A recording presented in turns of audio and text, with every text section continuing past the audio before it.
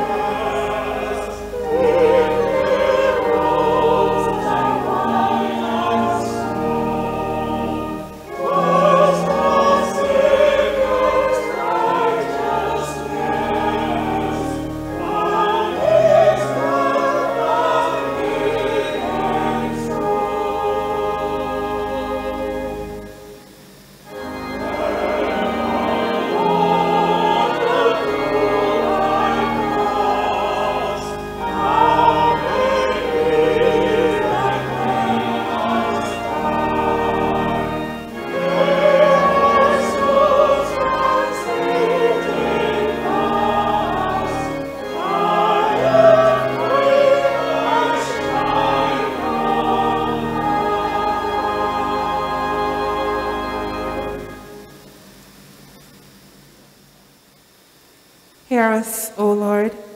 For your mercy is great. We will exalt you, O God, our Savior. And praise your name forever and ever. Glory to the Father, and to the Son, and to the Holy Spirit. As it was in the beginning, is now, and shall be forever. Amen.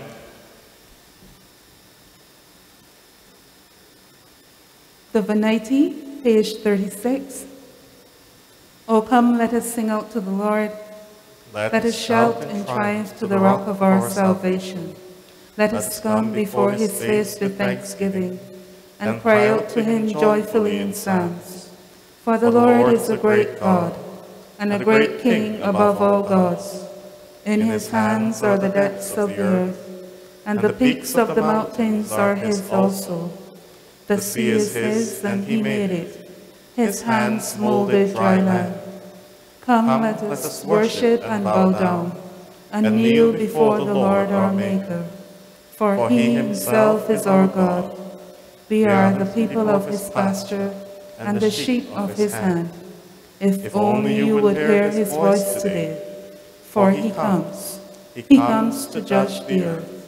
He shall judge the world with righteousness, and the peoples with his truth. Glory to the Father, and to the Son, and to the Holy Spirit, as it was in the beginning, is now, and shall be forever. Amen.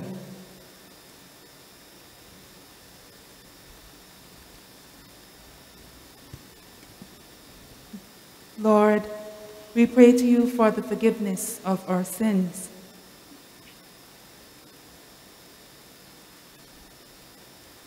Have mercy upon us, most merciful Father. In your compassion, forgive us our sins, known and unknown, things done and left undone. And so uphold us by your Spirit, that we may live and serve you in newness of life, to the honor and glory of your name, through Jesus Christ our Lord. Amen. Set us free, O God, from the bondage of our sins, and give us the liberty of that abundant life which you have made known to us in your Son, our Savior, Jesus Christ, who lives and reigns with you in the unity of the Holy Spirit, one God, now and forever. Amen. The Psalm appointed, number 110, verses 1 to 4.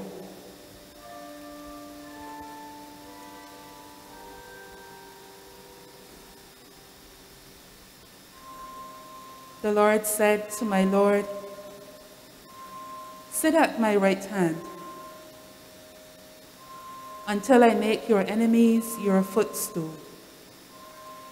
The Lord will send the scepter of your power upon Zion, saying, rule over your enemies round about you.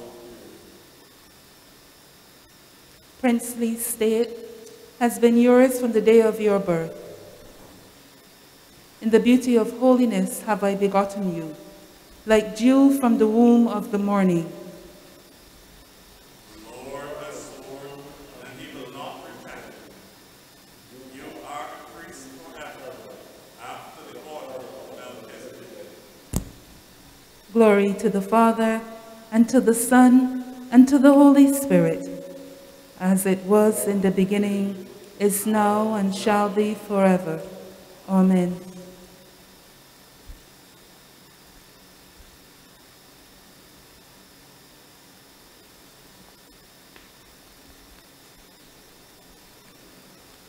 A reading from the second book of Ezra, chapter 2, reading from verse 42.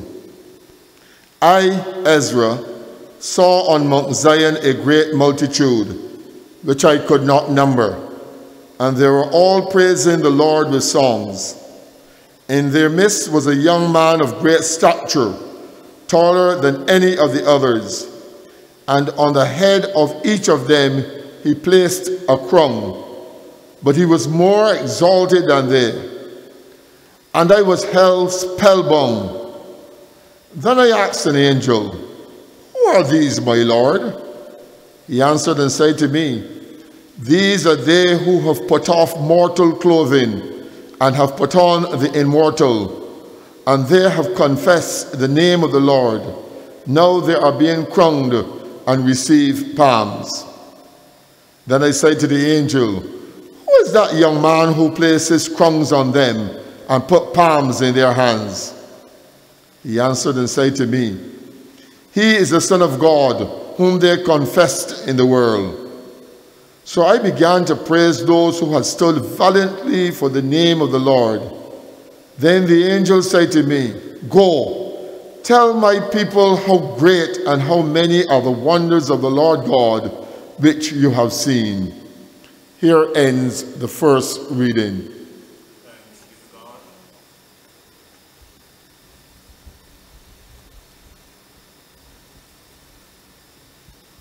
The Benedictus, page 40.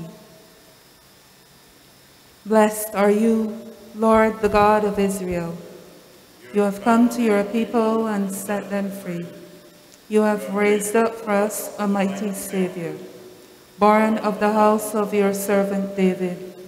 Through your holy prophets, you promised of old to save us from our enemies, from the hands of all that hate us, to show mercy to our forebears, and to remember your holy covenant. This was the oath you swore to our father Abraham, to set us free from the hands of our enemies, free to worship you without fear, holy and righteous before you, all the days of our life.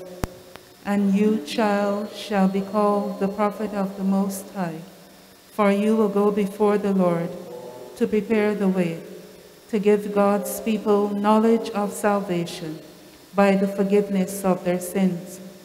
In the tender compassion of our God, the dawn from on high shall break upon us, to shine upon those who dwell in darkness and the shadow of death, and to guide our feet into the way of peace. Glory to the Father, and to the Son, and to the Holy Spirit, as it was in the beginning, is now, and shall be forever. Amen. We will now have the second lesson from the New Testament. A reading from the Word of God, written in the Holy Gospel of our Lord Jesus Christ according to Matthew, the 10th chapter, beginning at the 16th verse. Jesus said to his disciples, "Behold, I send you out as sheep in the midst of wolves. So be wise as serpents and innocent as doves. Beware of men, for they will deliver you up to councils and flog you in their synagogues, and you will be dragged before governors and kings for my sake, to bear testimony before them and the Gentiles. When they deliver you up, do not be anxious how you are to speak or what you are to say, for what you are to say will be given to you in that hour. For it is not who you speak, but the Spirit of your Father speaking through you. Brother will deliver up brother to death, and the father his child, and children will rise against parents and have them put to death. And you will be hated by all for my name's sake. But he who endures to the end will be saved." Here ends the reading.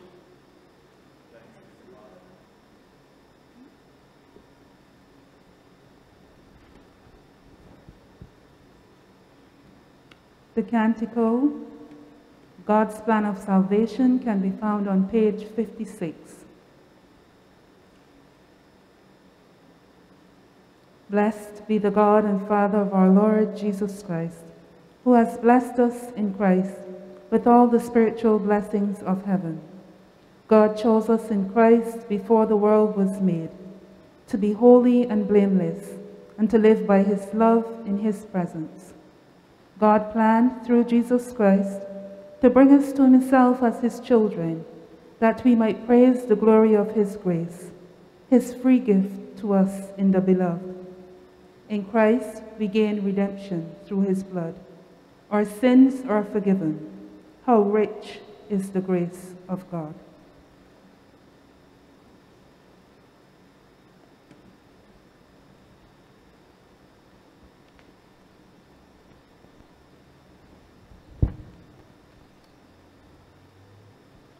Let us pray.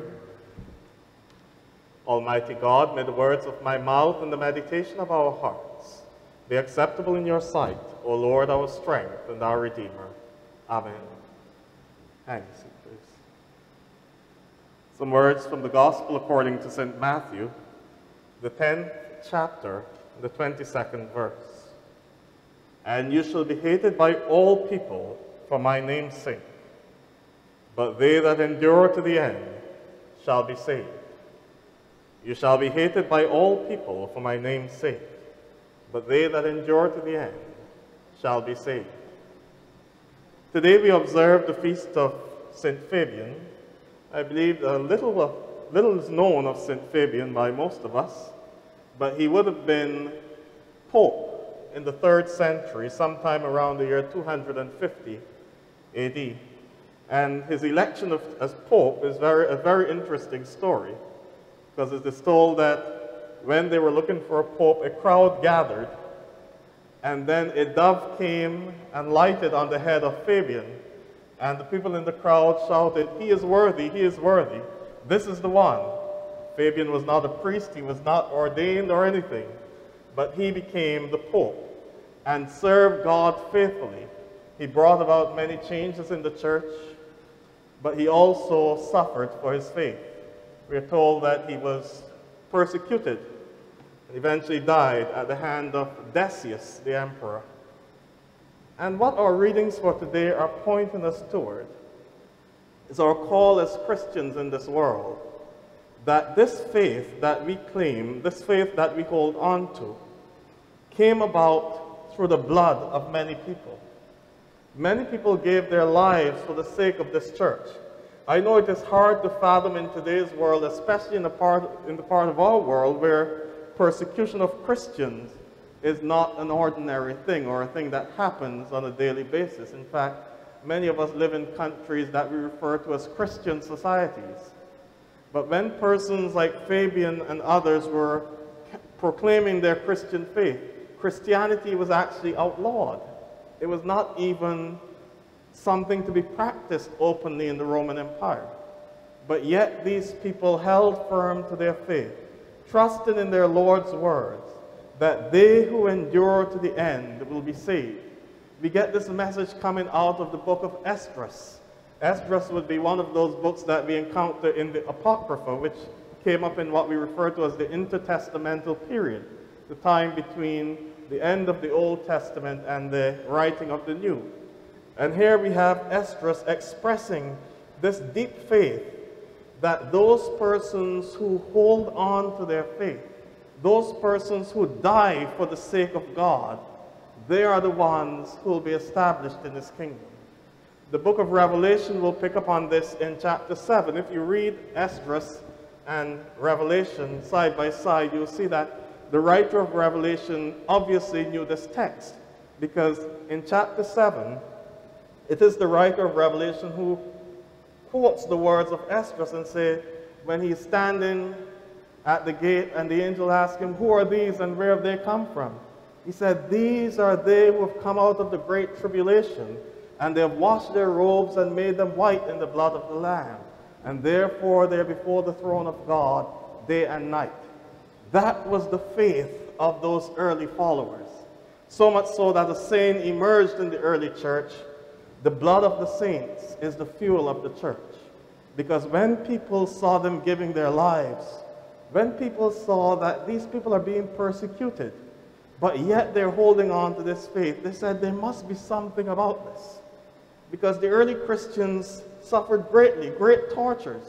It was not only crucifixion, which our Lord suffered, which many Christians did suffer, because crucifixion was supposed to be a symbol for others that if you follow this faith, this is what will happen to you. And so people will tell you stories of when you're walking through the streets in the Roman Empire. Sometimes there'll be people on crosses hung for days. There'll be rotten bodies, because there'll be a reminder that this is not something to follow. But there were other tortures as well. They were thrown in prison, as the hymn writer says, mocked, imprisoned, stoned, tormented, sawn asunder, slain with sword. All of these are things that happened to Christians. But they were holding firm to our Lord's words. They who endure to the end shall be saved. Though we do not suffer persecution of that kind, at least in this part of the world, there's still some Christians who are being persecuted in the worst ways for their faith. But though we do not suffer in that way, we are still called to endure, because there are still things that are seeking to destroy God's people in this world. There are ideologies that are emerging in the world that are seeking to take us away from walking the path that leads to eternal life. And so we too have to be as resolute as those early saints, not to take our faith for granted. You know, when you think of how they, through all that was going on, through all the threats on their lives, still held firm to God, we in our time, we take these things as though they were nothing. And so even attending church becomes a problem for some of us now. We take it for granted. But remember people like Fabian. They did not have the freedom and the opportunities that we have. And they held firm to their faith. What is preventing us from being resolute in our faith? And do not think that the punishment comes in this life. The punishment comes when we find ourselves shut out from the kingdom of God. And so we are being called to remember persons like Fabian and give thanks to God for his life, work, and witness, that they, in the face of grave danger, even in the face of death, held firm to this faith so that it could be transmitted to us. We, in our time, must ensure that we're able to transmit this faith for generations to come. Do not give up on our faith. Do not give in, even when persons around us are falling, even when persons are seeking to lead us astray. We're being called to hold firm to our faith in Almighty God. Fabian held firm to the end. And it is not something he begged for. He was standing in the crowd, a dove came on his head, and they said, "You are pope." But he took up the mantle. He took up the mantle, and he served God, and he helped to build his church. We too are now given that responsibility.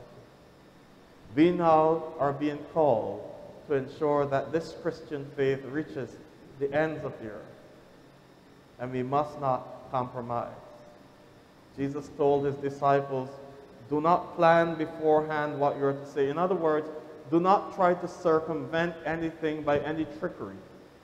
Just stand firm and hold on to your faith, and I will bring you through.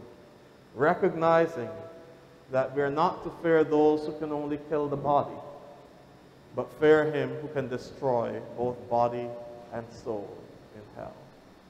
Hold firm to your faith in God, even in the midst of persecution, even in the midst of the negativity, even when people are trying to destroy you. Fabian did this, and so centuries after, we are still celebrating what he did. We're still giving thanks to God for his faith, which has transmitted this Christian faith to us. We now must ensure, like Fabian, that through our faith and through our works example, others may come to know the presence of Christ in their lives. Amen.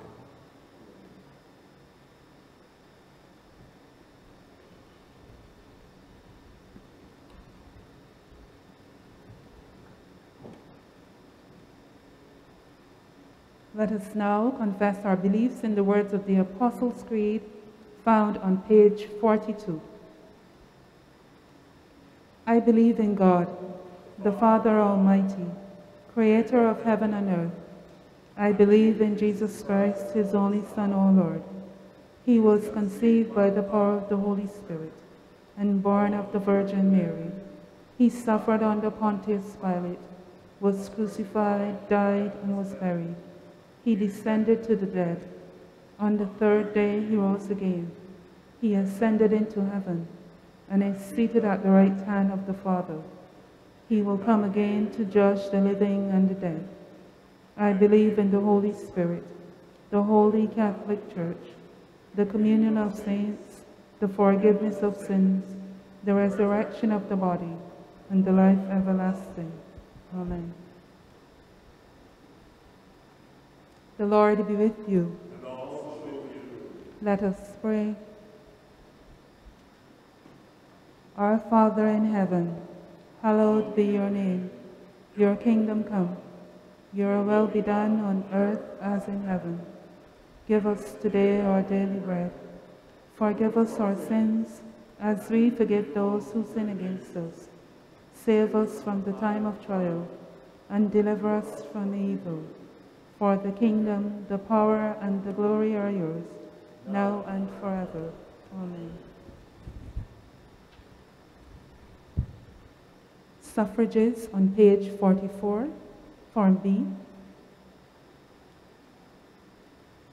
Show us your mercy, O Lord. And grant us your salvation. Clothe your ministers with righteousness. Let your people sing with joy. Give peace, O Lord, in all the world. For only in you can we live in safety. Lord, keep this nation under your care. Let your way be known upon earth. Let not the needy, O Lord, be forgotten. Create in us clean hearts, O God. And sustain us in your Holy Spirit. The Collect for St. Fabian.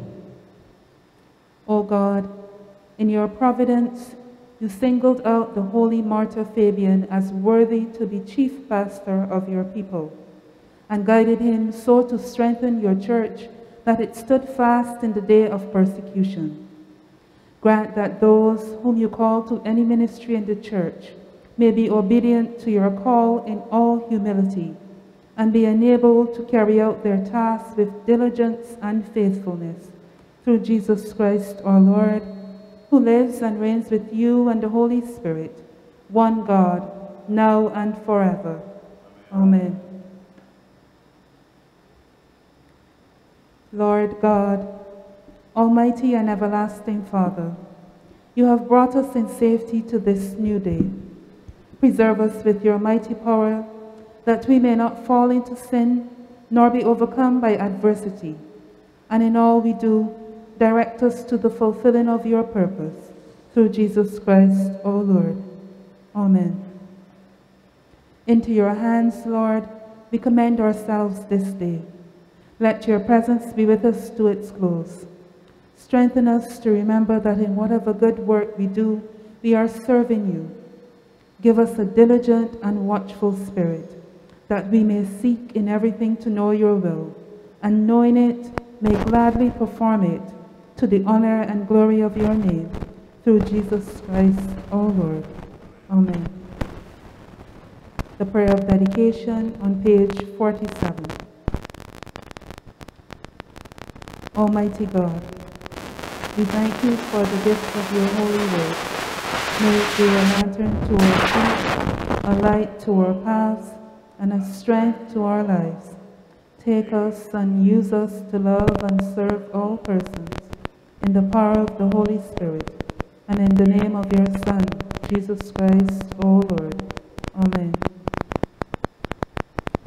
The grace of our Lord Jesus Christ, and the love of God, and the fellowship of the Holy Spirit be with us evermore. Amen. Our closing hymn, number 825.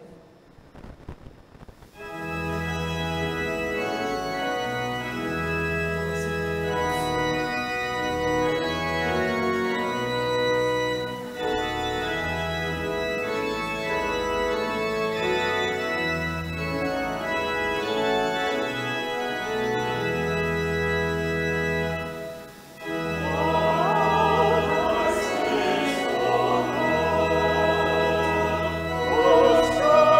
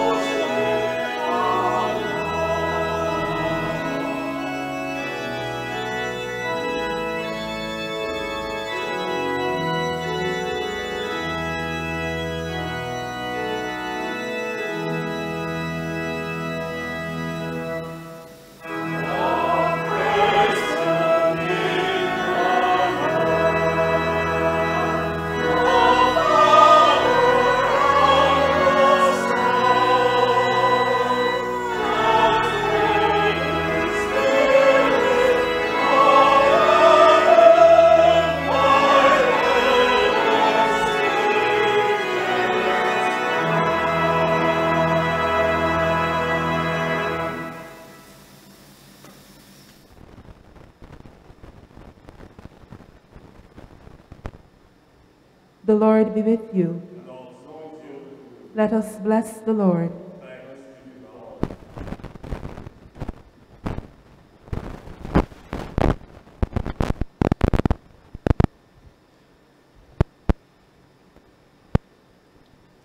And now to God's gracious mercy and protection, I commit you this day, and the blessing of God Almighty, the Father, the Son, and the Holy Spirit be with you and remain with you, and all those whom you love and pray for, this day and forevermore. Amen.